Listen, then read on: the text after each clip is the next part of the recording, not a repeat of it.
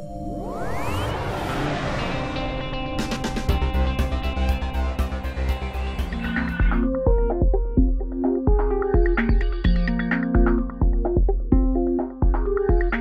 first key benefit to virtualizing a business-critical application is around cost reduction.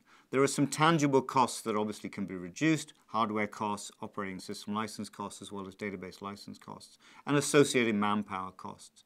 But as well as that, there are some intangible benefits, specifically around a uniform database image and the increased reliability you get by virtualizing that environment.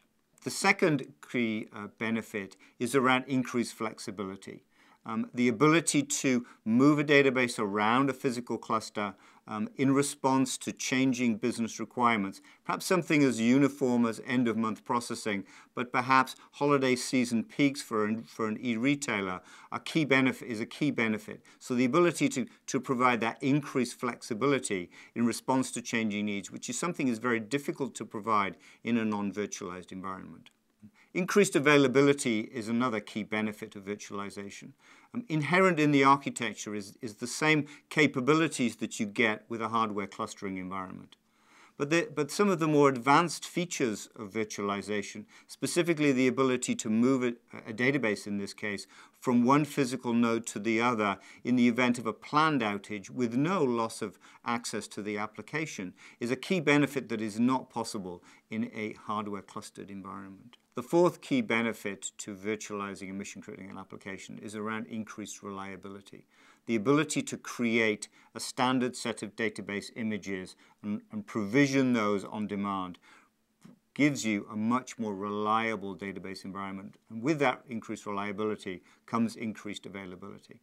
This is particularly important in an Oracle RAC environment, where the availability of the overall RAC cluster is highly dependent on the reliability of each of the different nodes, and keeping the configuration of each of those nodes uniform is key to increasing that reliability. So in an Oracle RAC environment, virtualization gives you an overall increase in reliability, which means that the availability of the RAC cluster is increased.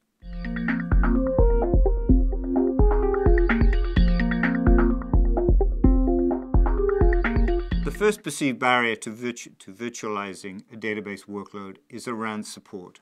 And there's certainly some confusion in this area, notably in the Oracle environment. Oracle's position is that should an issue arise, it will need to be reproduced in a non-virtualized environment. The second perceived issue as you virtualize a database workload is in the licensing. For those organizations that have an enterprise-wide agreement, the licensing considerations are, of course, minimal.